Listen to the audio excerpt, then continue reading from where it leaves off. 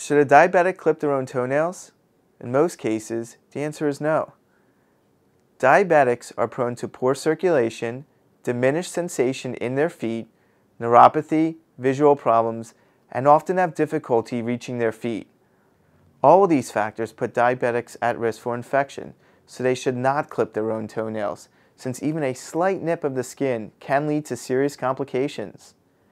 Diabetics should not only have a podiatrist routinely trim their toenails, but should also have routine foot examinations to help prevent the complications that can result from diabetes.